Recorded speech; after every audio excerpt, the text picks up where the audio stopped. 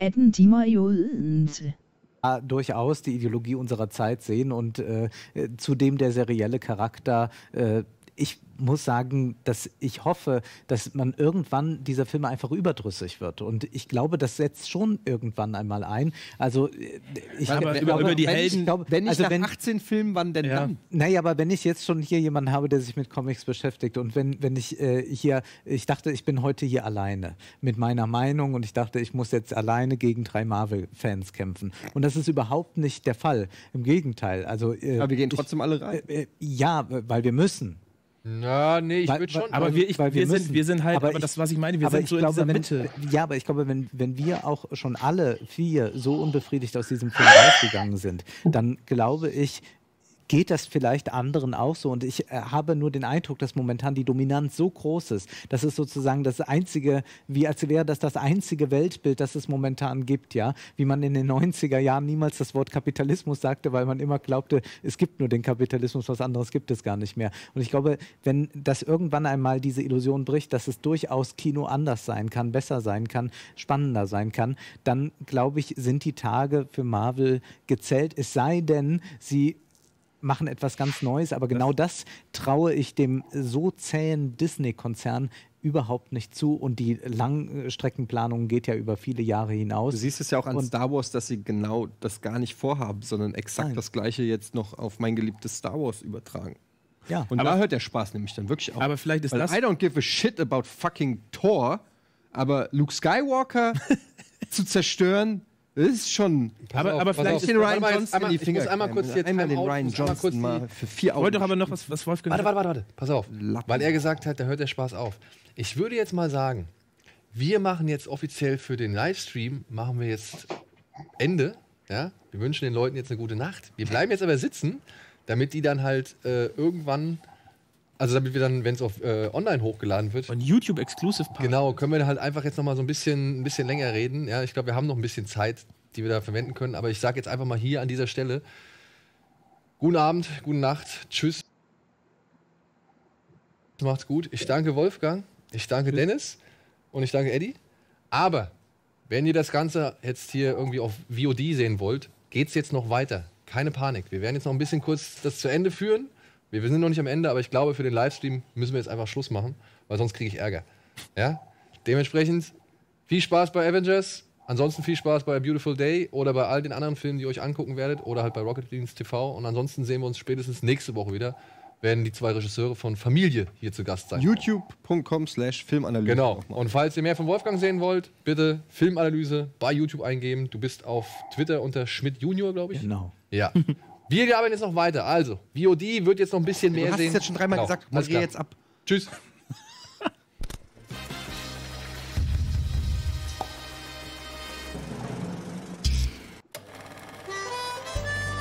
My stomach is growling, Holly. That's gonna make our meat tasty. Let's fire the cook and grill for the rest of our life. Grill for the rest of my life. Chum, chum, chum, chum, chum, chum. So let me see. So let me see. So let me see.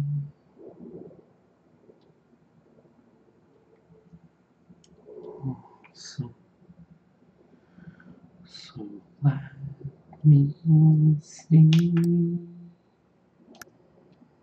Forever's be.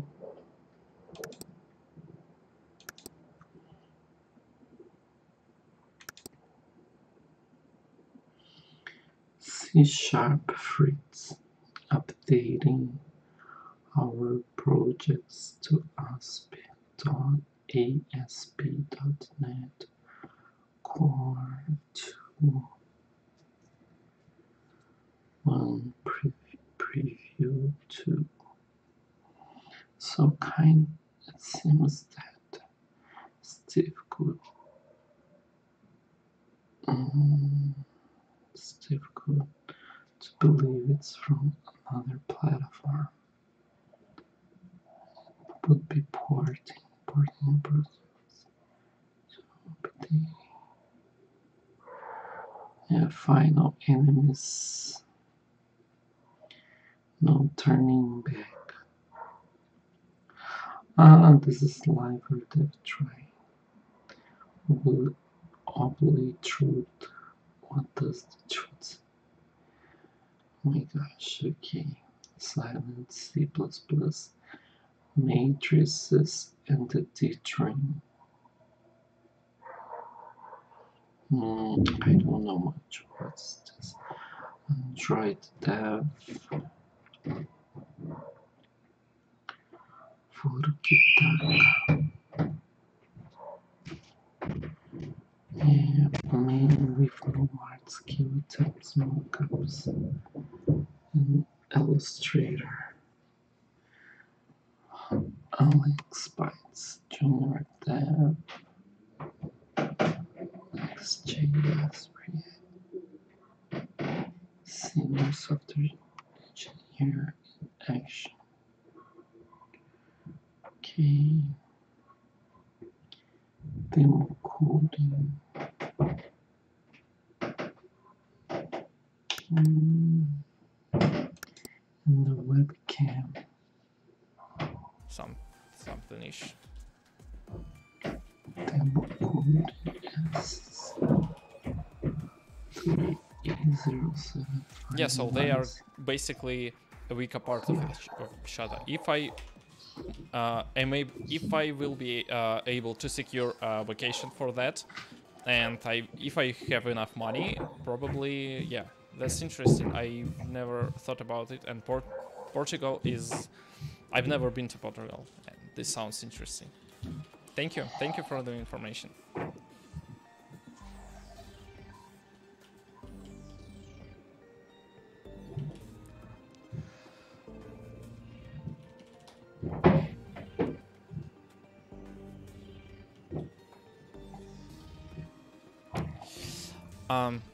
Что я хотел?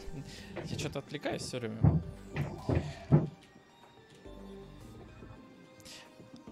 Да, кстати, по музыке. По музыке сегодня играет ca2. ca2 это очень крутой. Я его уже ставил как-то несколько месяцев назад. Это нетлейбл финский, очень хороший. Я его слушаю больше 10 лет и прям нравится. Так что это вот свежий релиз, там чуть ли не сегодняшний. Стоп, это он играет? Да, это он играет, все правильно. Валдроид. So yeah, today's music is ca2 Collective, and this is non-commercial net label based in Finland. I've been listening for it for more than 10 years, and I like it a lot. So I highly recommend you to listen to it too. They have like more than 400 releases, and maybe next time I should listen to some releases from PS's Enough Records net label, because I remember listening to it too, and for some reason I forgot to look at new releases. So yeah, Enough Records, yeah.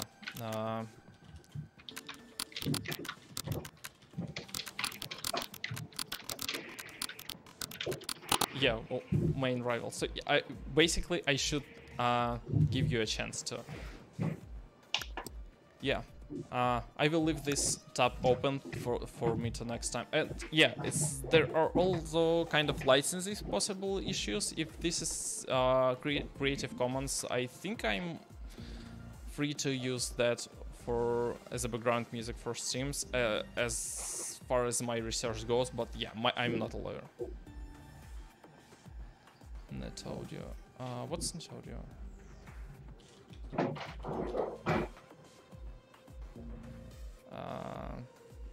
CC. Okay, great.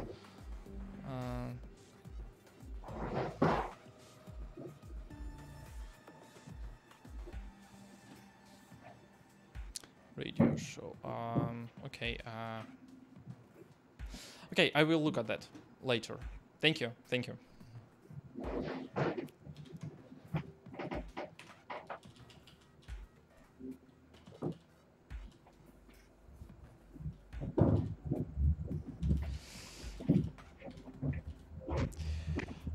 Так, здание. Я хотел построить здание.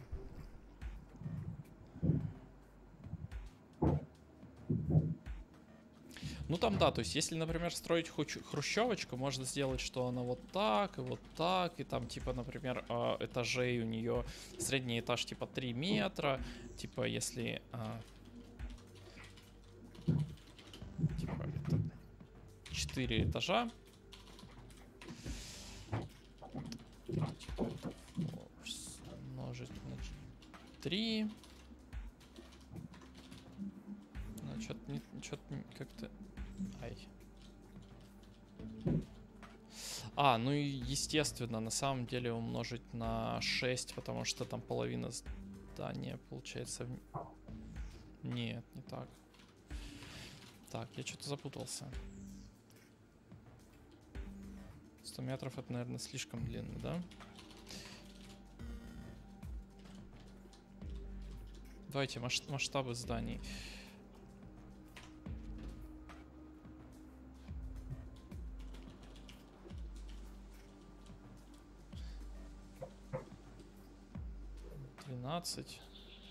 Так-то вроде похоже на правду. Мало шагов для ремарчинга. Сколько у меня там? 200. Да. Вот это вот все, конечно, не нужно больше. Да, отлично. Слишком широкая. Ну как? Вот у меня пол хрущевки здесь. Сколько метров? 6, наверное, да, наверное. Наверное, действительно, тут метров 12.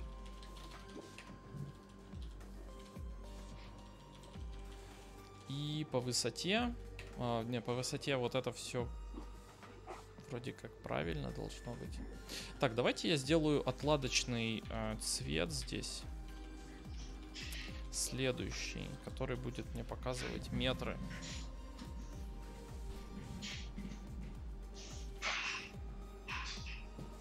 Который будет показывать метры.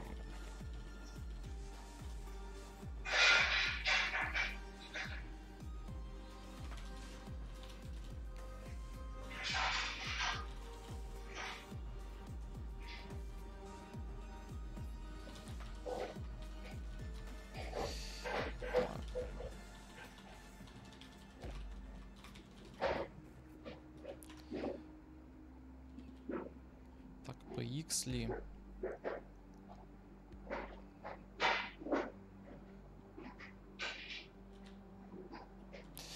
Ну, наверное, вот так вот проще всего сделать. Он будет показывать мне метры. Ага, камера двигается еще слишком быстро. Камера двигается слишком быстро. Почему? Потому что я где-то ее здесь на соточку умножаю. Давайте это тут будет десятка. Да. Так, теперь это более похоже на правду. Действительно.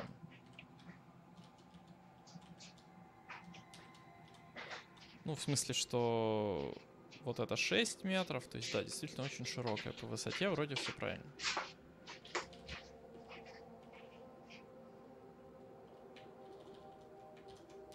Это отладочное здание, хрущевка. На самом деле мы перейдем на что-нибудь более интересное чуть позже. Так, 12. Ага, здесь все размеры-то удвоенные получаются. Вот, 40. Вот так вот уже более похоже на правду, только она все равно длинная, потому что тоже удвоенный размер. Да?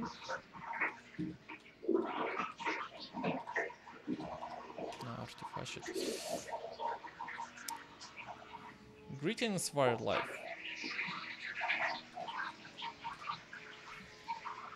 Теперь можно в ней добавить балкончики, например, да?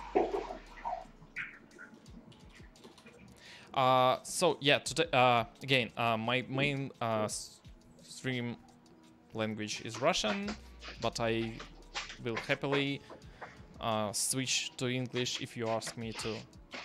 Like, not totally, because my main audience is Russian speaking, and yeah, but I will be happy to reply to anything in English.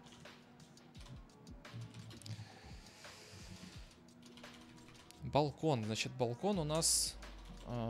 сейчас мы ему устроим повторение. Повторение. Там хитро надо зеркально делать, да?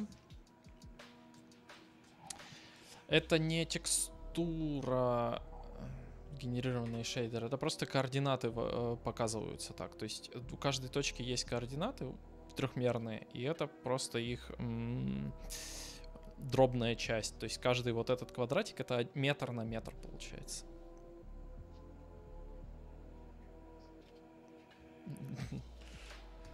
Да.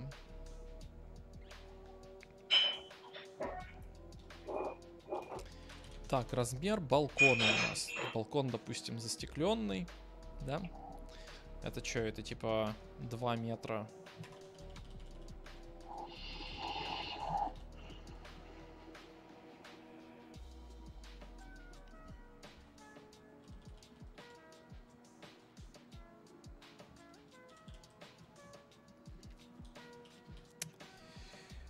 Парам-па-па-пам. Ладно, не буду. Значит, балкон, наверное, длиной у нас 1,5 метра.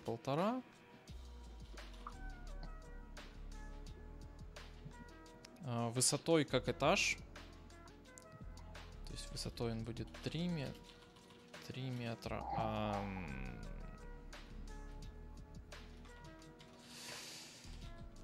Наверное, длиной 1,5. И торчит это все там, ну, максимум на полметра, да? И теперь это все надо бы размножить. И этой штуки у меня тоже здесь нет. То есть это у нас век3 реп, век3b, век3 шаг. И там, по-моему, это как-то выглядит следующим образом. То есть мод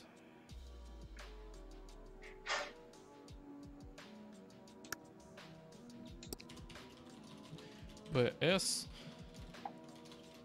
минус s пополам, да? По-моему, так репит выглядит. Так, ну и скажем, сделаем повторение по x. Это что получается?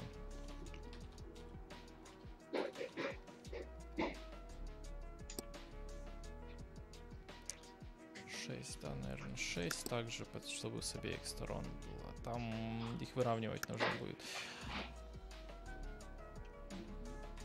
Так, давайте он все-таки, допустим, метровый будет, не будет сильно застекленным. Потому что иначе просто будет полоска, да? Так, точку забыл.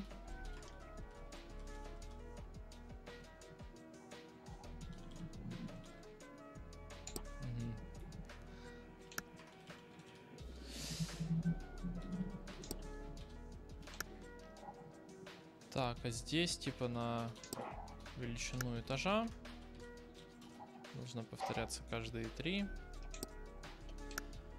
А здесь типа, ну...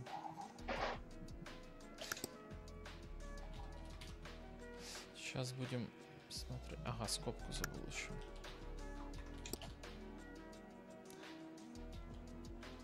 Так, 170. Непонятно. Еще одну скобку забыл. Угу.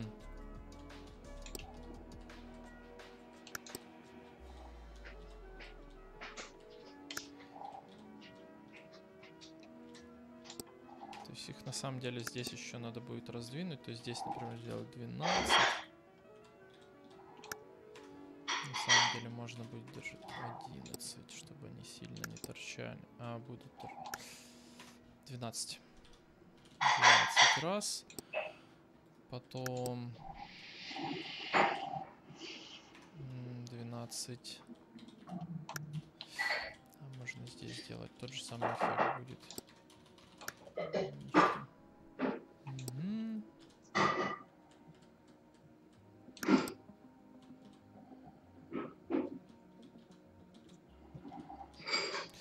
Так, и здесь на самом деле вот здесь, наверное.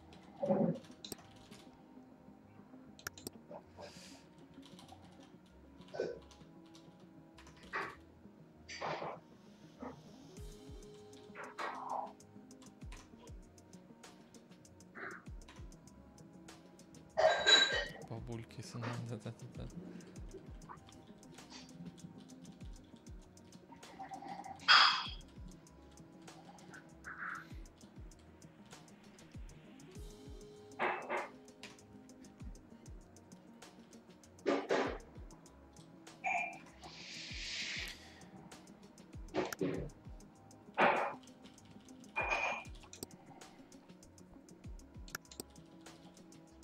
Так, ну естественно, теперь это надо все дело ограничить еще какой-нибудь коробкой. То есть это Max, Box P, 3, вот.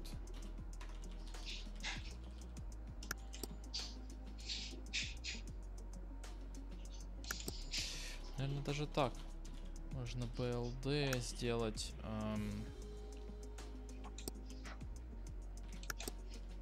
Плюс 2. Переиспользовать вот эту штуку. Ага.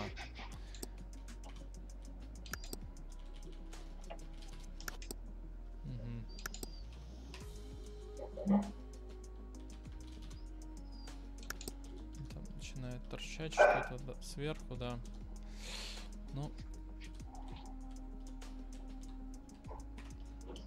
Все надо сдвинуть на единичку вниз и убрать балконы на первых этажах, да?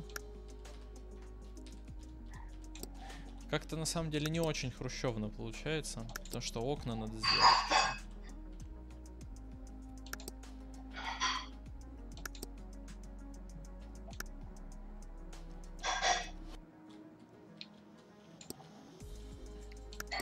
Как сделать окна? Вариант номер 1 — это пойти по UV координатам вот этого самого здания.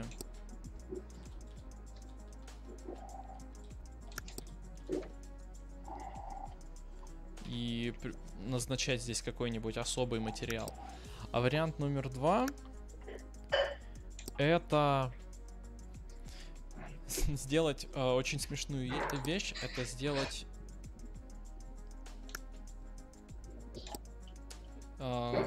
как это не видел четырехэтажные хрущевки? Я в чем живу? Тут наоборот пятиэтажная редкость. Не знаю, сколько их тут. В радиусе пары километров от меня, наверное, только одна пятиэтажная. А, нет. 3, наверное.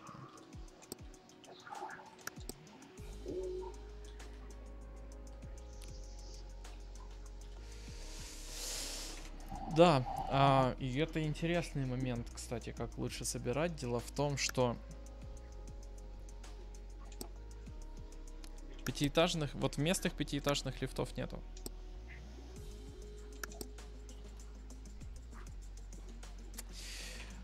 Короче, у меня замысел был такой: сделать стеклянное ядро. То есть я делаю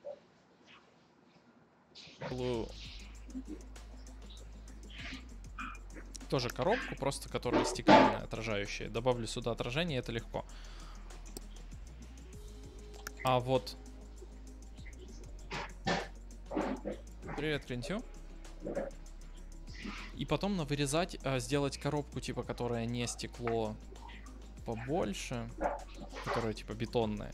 И сделать вырезы в ней, чтобы из них проглядывало стекло. Это, во-первых, даст рельеф. Во-вторых, даст доступ до стекла, то есть мне не надо будет ничего хитрого с координатами UV делать, просто типа, окей, пацаны, вот это здесь то, что вырезано, там стекло. Но беда в том, что на больших расстояниях этого выреза не будет достаточно. Вот в чем дело. То есть оно будет переставать быть стеклянным на больших расстояниях. Ну, можно проверить, кстати, давайте проверим.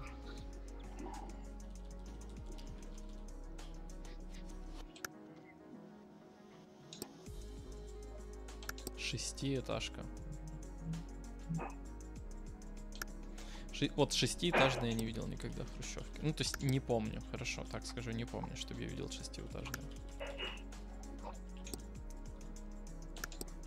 Так, ну и, кстати, давайте мы замостим все этим четырехэтажками каждые 100 метров.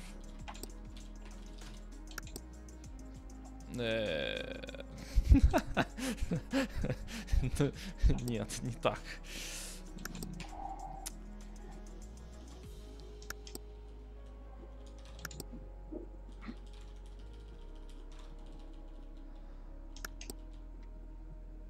Это у нас XZ, да.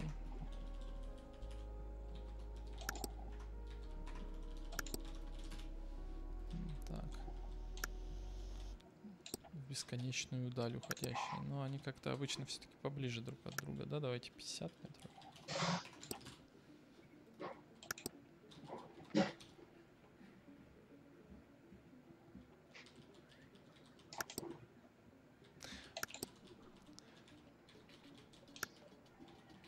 Очень Россиюшка уже, да?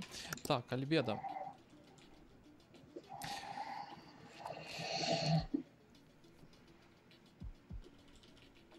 Альбедо. Вот если Альбедо вернуть назад, то, соответственно, будет все как попало.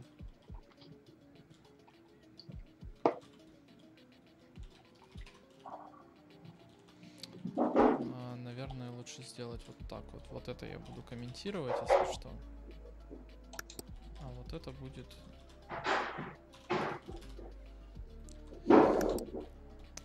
Без подстаканной тени, конечно, очень плохо это все видно.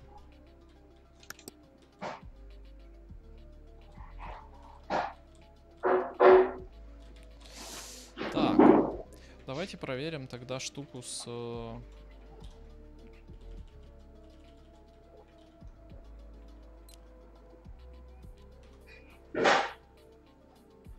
Можно, я думаю, все просто удалить, чтобы не мешало.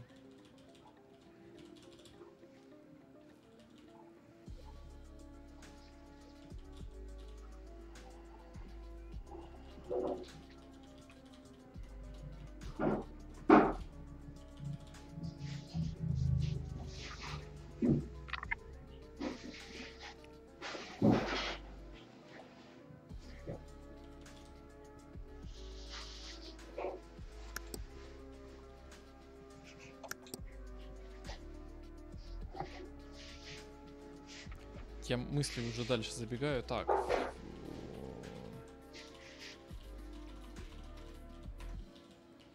Так, это Material Index. Так, я назову, и пусть там 0 какой-то в начале. Это все будет потом. Теперь.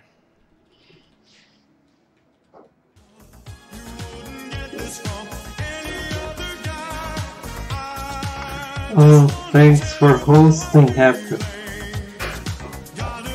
Little.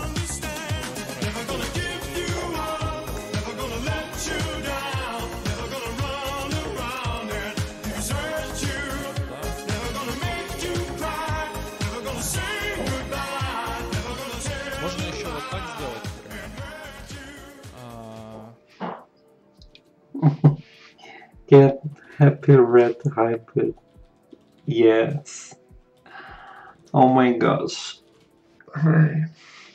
Так, ничего не произошло, да? Currently, I have no content А, ну да, потому что... to show up. Ничего не I'm just Так, это просто разворачивает. organizing bookmarks. Oh my gosh. Okay, dev is kind of organized in folders. What's Да, придется, this? к сожалению, функцию 2 раза вызывать.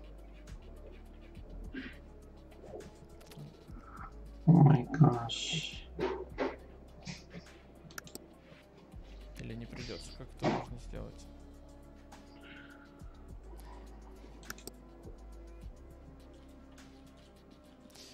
Блин. Не знаю.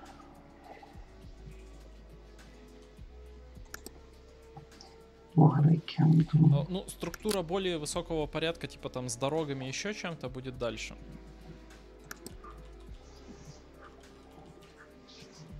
И это отладочные хрущевки, я думаю, в конечном их не будет.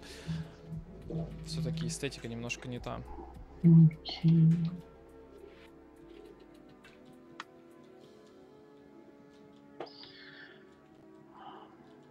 Current activity, APR 2018 ca2 Store application, Windows Desktop Round, Core Applications, Desk. Это край, и они благополучно уходят в закат.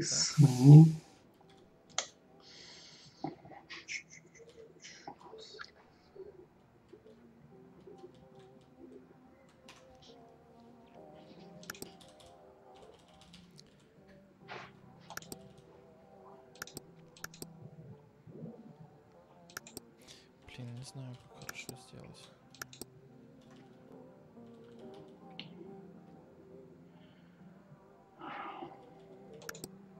Правда, не знаю. Мгм.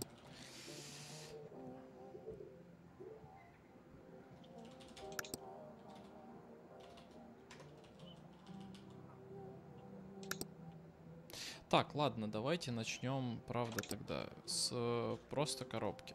Вот, это уже бетонная коробка. Нас интересует стеклянная коробка.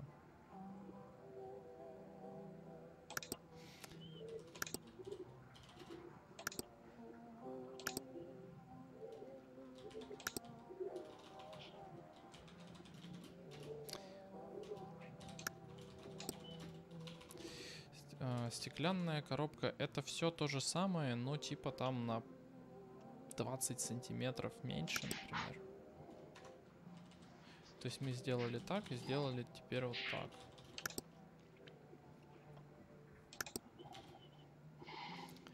Это то же самое BLD, но минус...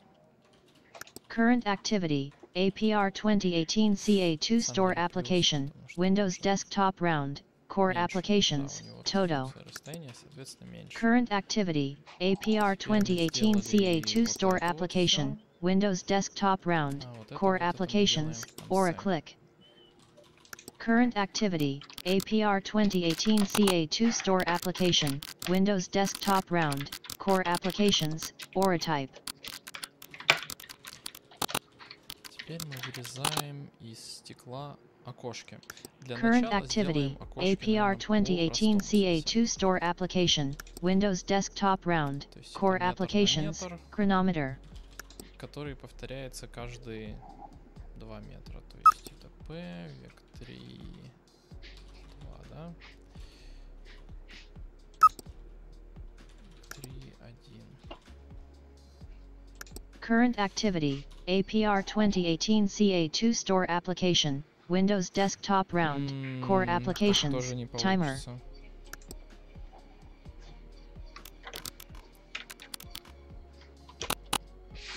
И это не в стекле надо вырезать. Это надо реально вырезать в этой коробке.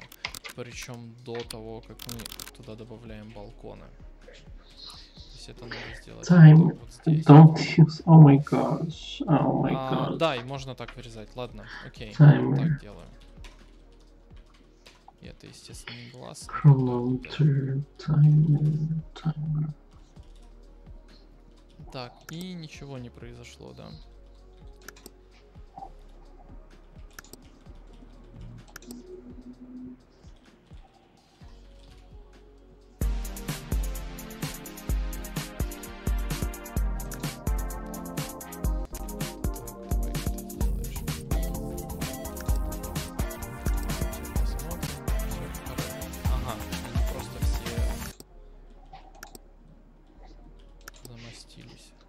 Yes.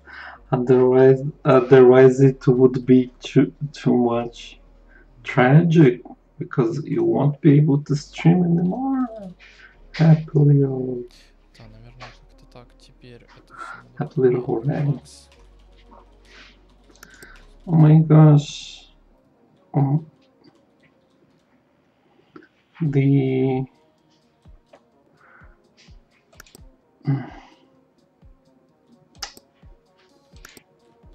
Так, давайте вот на такую территорию перейдем. Так, теней тут тоже нету, поэтому все как-то плохо. Ага. И они вообще не выровнены никак с балконами получились. Потому что все здесь размеры надо делить пополам. Да нет. there's something wrong. Oh my gosh.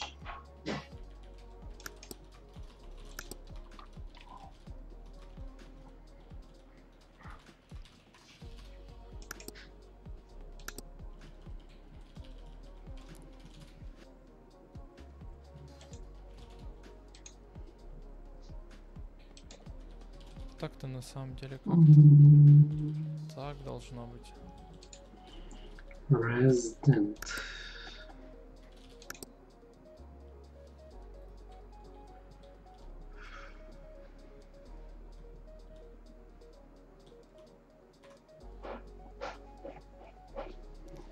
Для балкона придется, да. Нет, не другой городской массив. Я хочу... Ну да, вообще да, правильно, другой городской массив. Просто сейчас отладочная хрущевка, на которой я набиваю руку. И тут я вижу, что, вообще говоря, это большое окно. Да, у них двойной размер. Оно должно быть вот таким. Просто с шагом поменьше. И его надо будет подвинуть по иксу, например, на метр.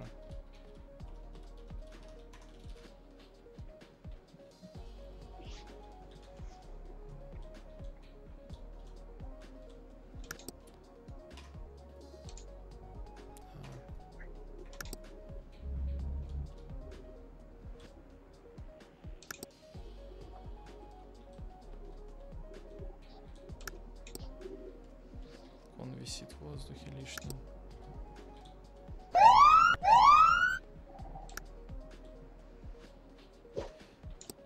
Это неправильный здесь шаг получается.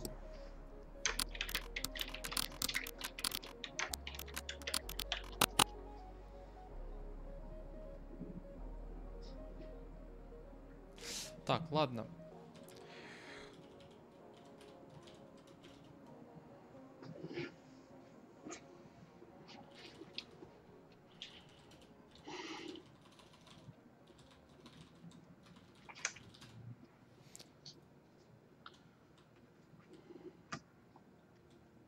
Такие выемки для окон. Теперь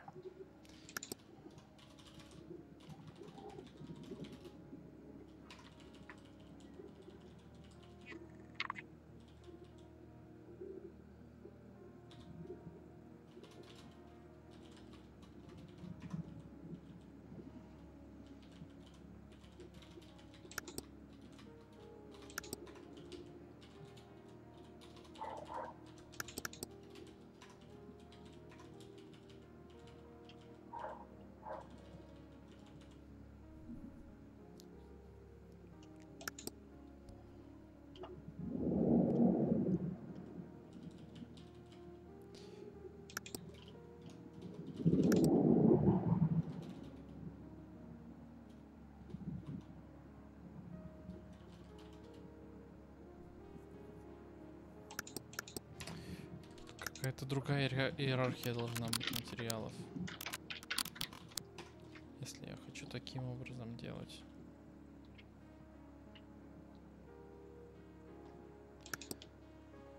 Да, наверное, стекло просто добавляется в самом конце, а здесь я делаю так. Если BLD меньше D, то тогда D равно BLD.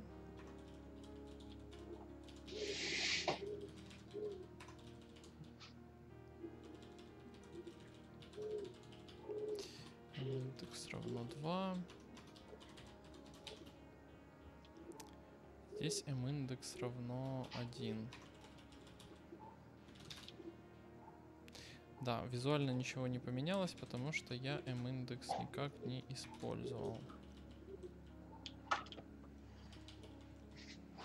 If m-индекс равно 0. Единица. Тогда у нас материал 1. А если индекс равно 2, тогда у нас материал другой. Так, а это у нас просто пол, который у нас просто будет, не знаю, мне все равно, там какой-нибудь зеленый.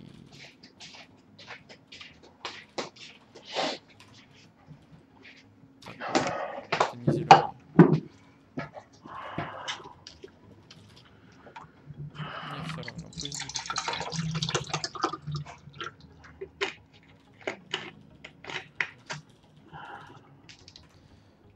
Видите, как мне все равно, я сижу и вот викаю. Ладно, так, в этом случае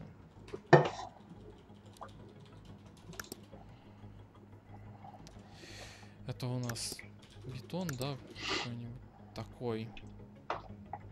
Угу.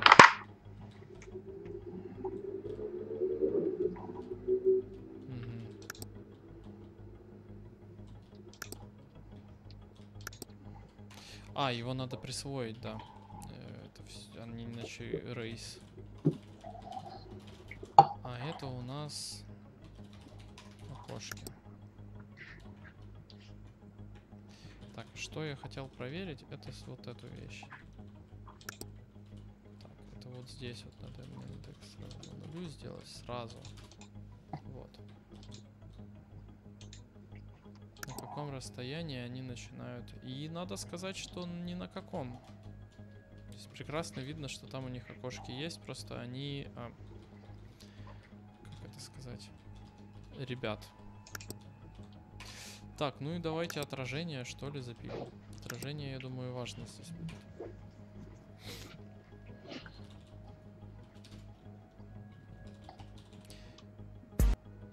Так, я чат забываю читать. Или можно сделать условия, меняющие размер окна, если оно рядом с балконом. Это, наверное, сложнее, кстати, сделать. Можно, наверное, просто разные группы окон сделать. Но это в любом случае. То есть это отладка. Я все эти хрущевки удалю.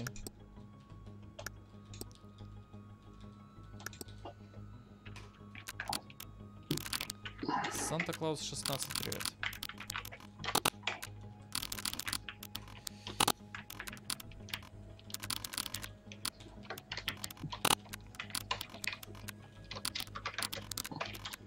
Так, как я могу сделать отражение? Самый простой в лоб способ. Самый простой в лоб способ, где у меня там был марч. Это вот этой штуке. Сказать, что ты ограничь себя.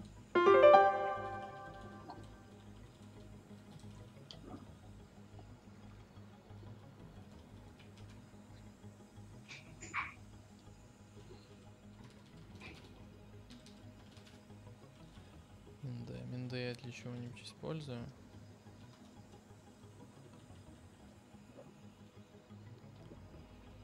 Where is it?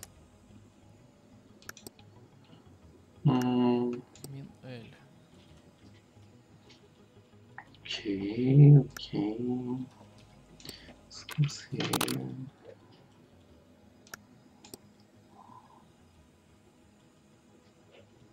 Типа, если сделать так, то будет вот такой вот артефакт. Что для данного типа сцены не пойдет, да? Ну, бригадами. Действительно, наверное, здесь это No, meio baqueado.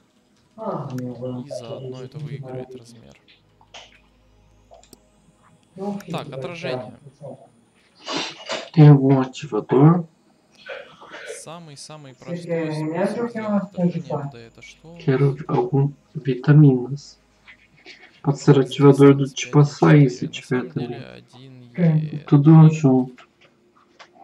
Preciso de uma bomba logo de manhã.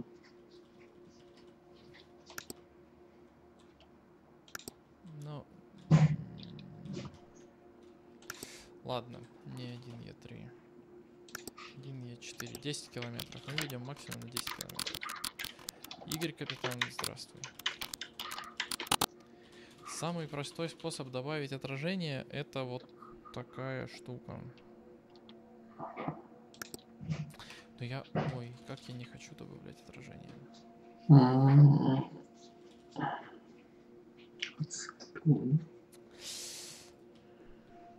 Отражение мне даст следующее.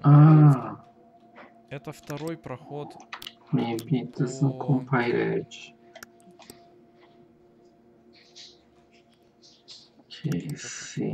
по атмосфере. Это дико дорого. Ладно, давайте попробуем. В всяком случае. Второй способ отражения самый простой.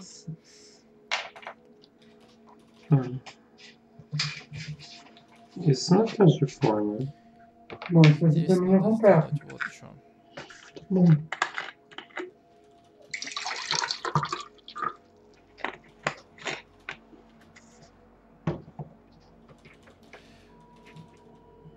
цвет. А, он у меня наверху добавлен уже. И color OF.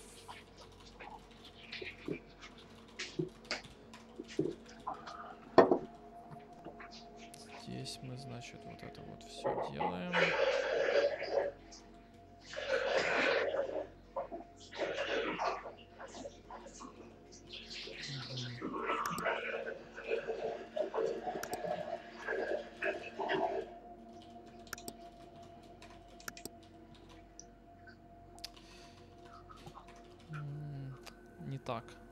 Не так, маленько не так. Max distance. Окей, это сделали. Emissive 0.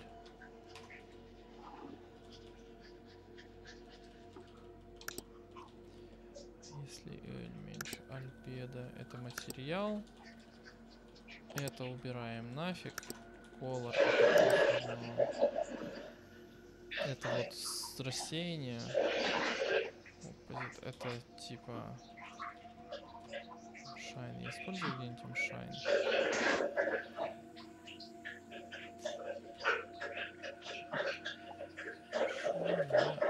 Да, я его нигде здесь не делаю.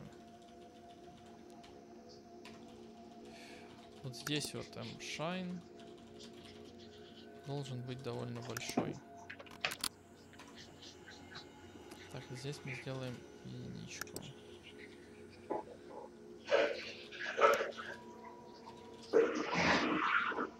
Объясняю, зачем это нужно. Зачем, чтобы у нас это начало отражаться солнце в окнах. Вот так вот.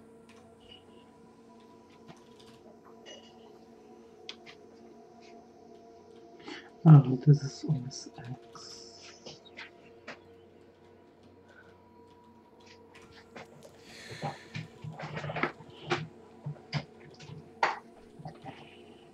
It's not genuinely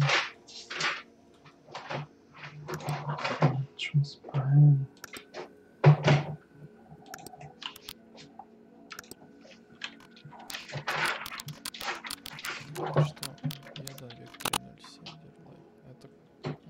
Это какой-то вариант типа. Так, здесь, наверное, вот что надо сделать. 3 local. Так.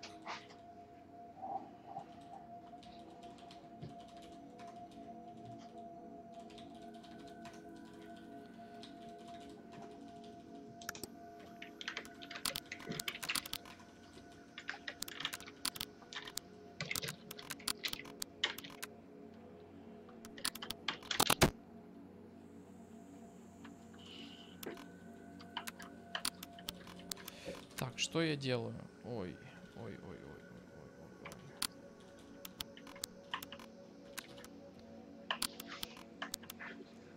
Color undeclared, что? А, ну все правильно, да. Должен быть здесь объявлен.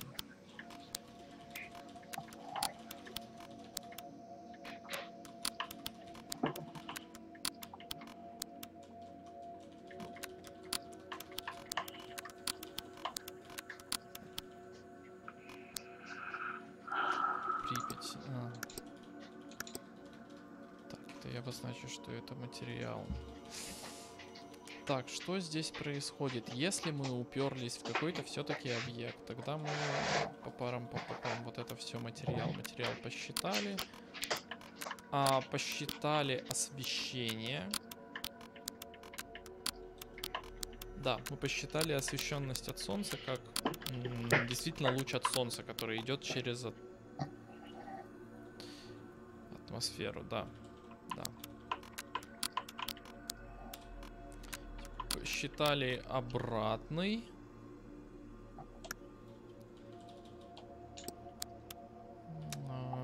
Луч с другой стороны, чтобы как бы получить ambient освещение. И мы его посчитали через вообще полностью. Мы его обязаны посчитать через полностью скаттеринг, потому что по-другому не можем. Логично. И для этого мы выключили еще облака, чтобы тени с той стороны не было, потому что она нелепая. Так.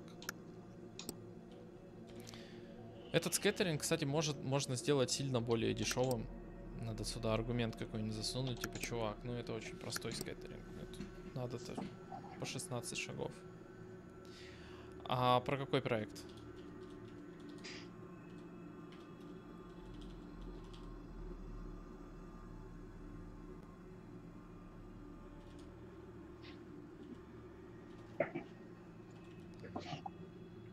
И здесь я просто добавляю к локальному цвету вот эту штуку. Так, это мы посчитали освещенность вот из этого и из вот этого.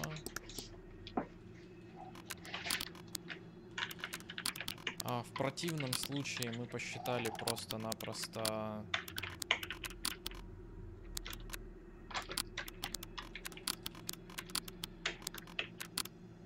Про большой игровой. Чуть позже я доделаю вот эту штуку, просто, возможно, я сделаю опрос. У меня есть несколько проектов, которые я хочу начать после того, как доделаю вот эти финалки. На игровой я просто уже... Скоро будет год, как я мечтаю его начать делать.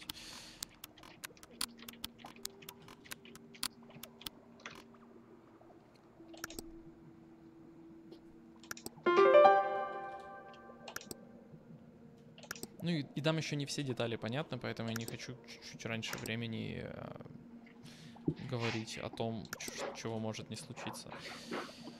Так. Ага, и Эли у нас здесь посчитан, получается. И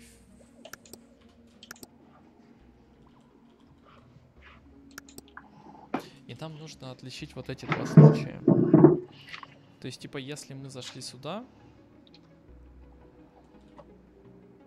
Да, наверное, проще сделать вот так вот просто. Color это на самом деле плюс равно color coef умножить на scatter. А эта штука это L-escape. Color плюс равно color coef. То же самое. Единственное, что здесь еще надо break сделать. Вот так. А здесь надо сделать не break. Здесь надо сказать, что O это на самом деле P. А D это на самом деле reflect. Даже не так, да? Reflect DN. По-моему, в таком порядке. Я не помню. Все время забываю этот порядок. Так, а O это P плюс там D умножить на...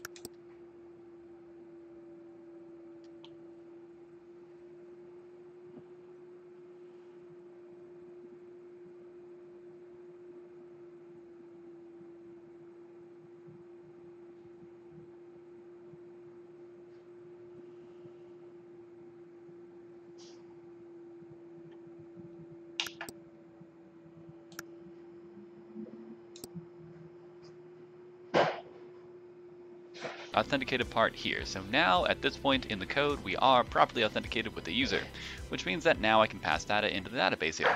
So we've got this set users going status. Yeah, it really is good practice. You know what, Kiss of Fate, you're right. Let's not do it later. Let's do it now. I need to stop getting out of the habit of just simply accepting things, which helped me out for the time being. I used to like kind of a combination of depressive laziness and perfectionism, which was essentially just a bit of anxiety there. Stopped me from getting anything done. So to cancel that out, I ended up just trying to tell myself, hey, let's just do things and not care about what's the best way to do it. I'll just hammer stuff out. And then the problem with that ended up being that I ended up just not really taking too much time to actually do things properly. Tell you what, let's just go ahead and wrap it into function in here. I'll be using it mostly inside the API. I'll tell you what, we'll just make a function in here called, let's see, function, and we'll call that is valid user. Okay, and is valid user is going to go ahead and take in a Twitter ID, followed by the secret. Okay, and that's going to return a new promise. Resolve, reject, blah, blah, blah. And I can move this to another file if necessary, and that's okay. So is valid user here, so essentially I can wrap all this code that I've got up in here into that guy. So we're going to go ahead, kind of copy that. That way I have a reference point for all my stuff, and just chain things together the proper way. Alright, so first off, if Twitter ID, or the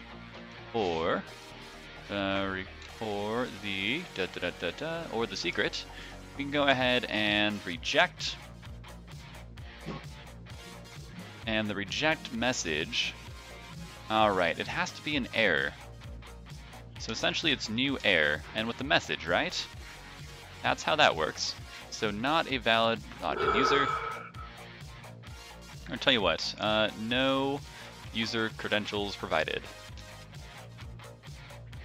is going to be my error for that first part there. Okay, and otherwise we'll continue on, so that's that part taken care of just fine. That's all that code in there. And from there, we'll pass in that find user by ID.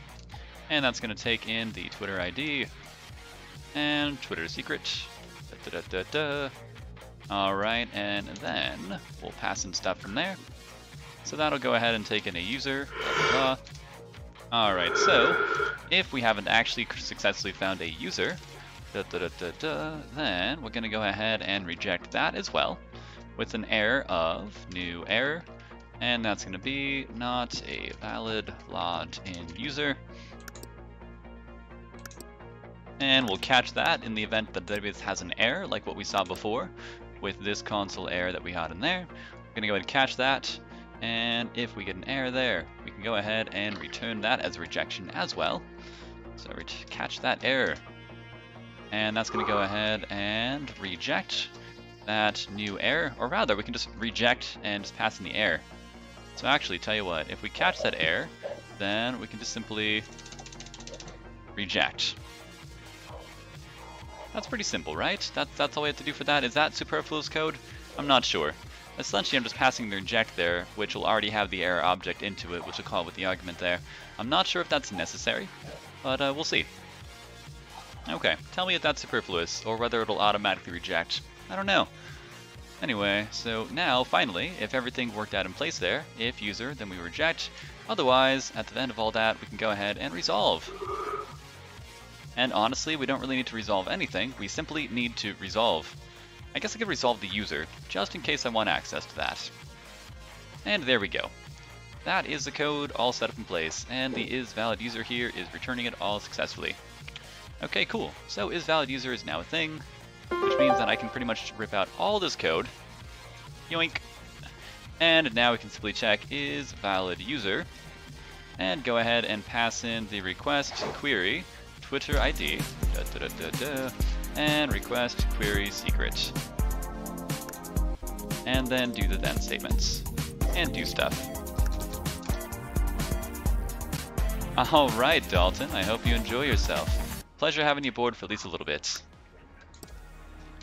Alright, hope you get up to the #1 slot, right? Because you've been playing all those competitive games. I think it was... I forgot what you played. Not Call of Duty. Counter-Strike? Sorry, I don't know those genre of games very well. I sound like an old man, do I? What, you playing the old Counter-Strike? But either way, hope you have fun. Anyway, so we'll catch that rejection message. So essentially, if we do catch that, essentially we'll just pass in a console error.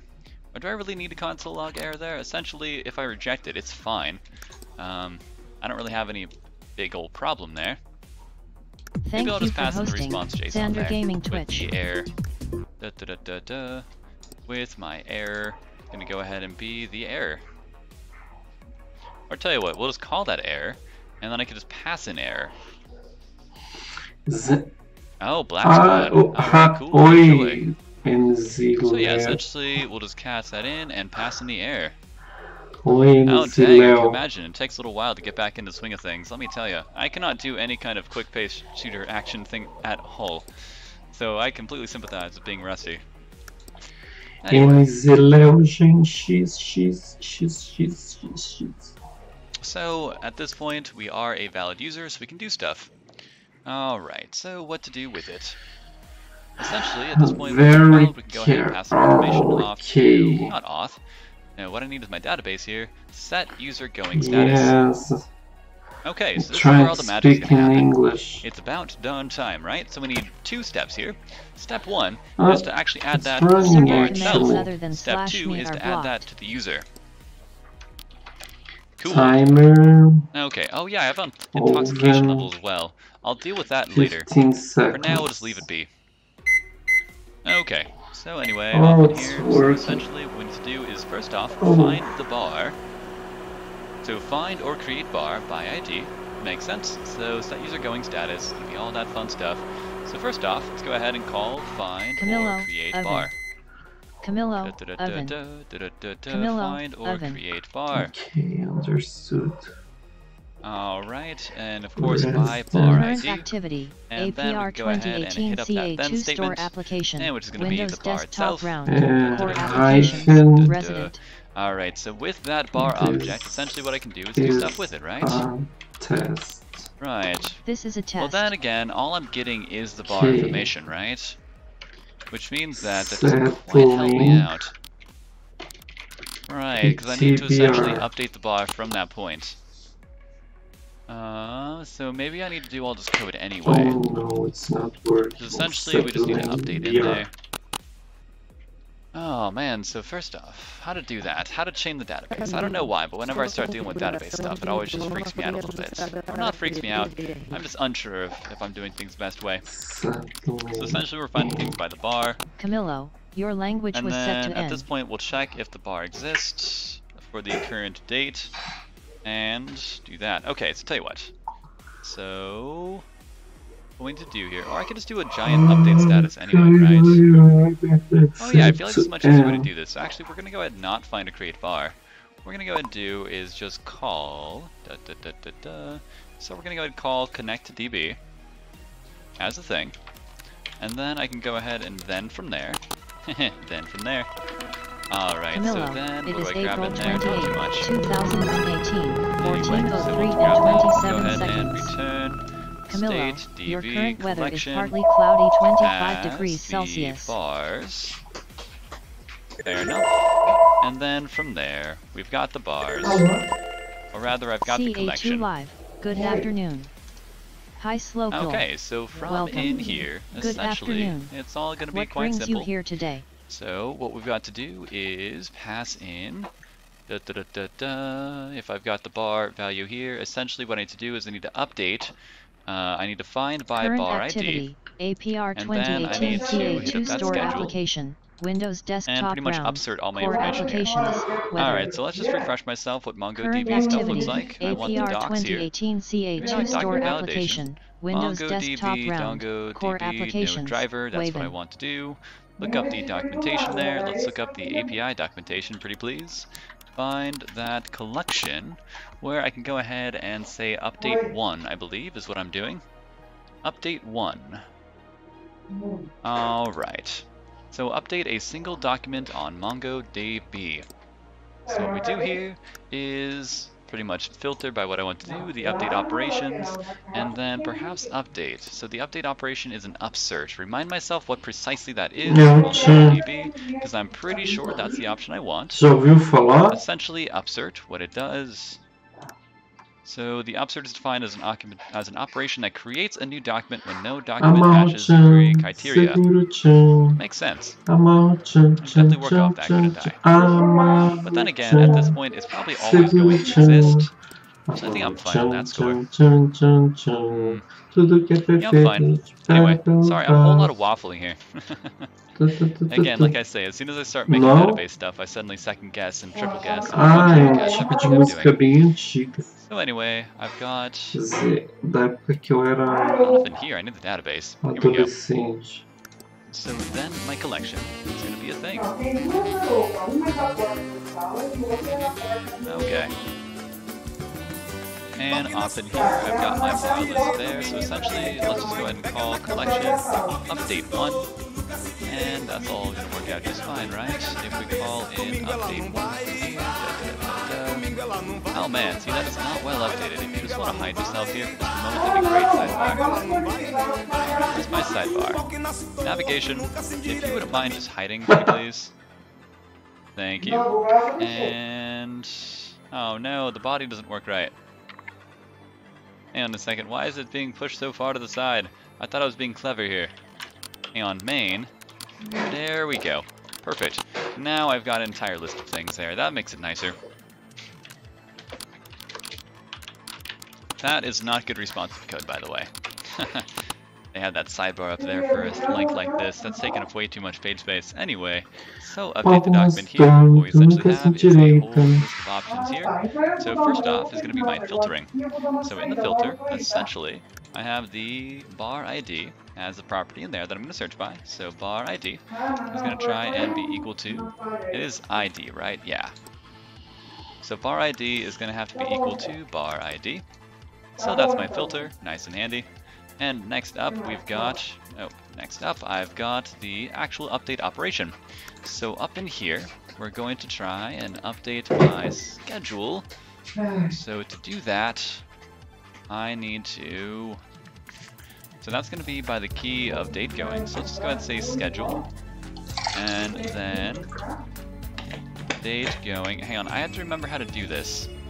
Hang on a second, MongoDB. I forget the exact nomenclature for this, but I essentially want like dynamic key or something like that. And by the way, bling bling, thank you very much for the follow there. Again, that text is way too small. I need to update that on my overlay. But anyway, who did that? Guess what? Thank you very much for the follow. Pleasure to have you aboard. Dynamic key field. That's kind of what I want to do. Mexer lá nas coisas. Então eu quero ir lá rápido. Values as keys, that's no big deal. E se você estiver comigo é mais fácil tu voltar, vamos? That's not quite what I wanted. Por que mais fácil pra você voltar? Tell me if you said if you wrap it inside arrays, that's not quite what I want to do. Item dot set. Oh, if I wrap it inside of there, I think it might work. Is there any way? Okay, I think this will work here. So if instead I wrap this inside of a string query like that, inserting a dynamic key into Mongo. Right, you have to wrap it inside of something like that, I do believe. Hang on a second, so instead of that, we wrap that inside of a thing there, and this will work. I'm almost confident. Almost, not quite. So anyway, now that I have a string there, essentially we're looking for schedule, and then in schedule, what I need to do is grab the key on that, which is going to grab the date going. We're going to update that property in there, and then in date going is essentially going to be this part there, and then I need to count and users. Let's go ahead and abolish the idea of the count for now, because I think count is going to be kind of a superfluous attribute, but that's okay. We can go ahead and figure things out, or maybe it won't be. Oh yeah, I need going status here to be it. Hang on a second, so going status. You know what, I should really make sure that I pass in a bool like this, don't I? Hang on a second, so, set going. Right, so let's go ahead and call that function now here. So, have I got that yet? Not quite. So set going, or set user going status is, I believe, what I call it in the database, and it's true, I do.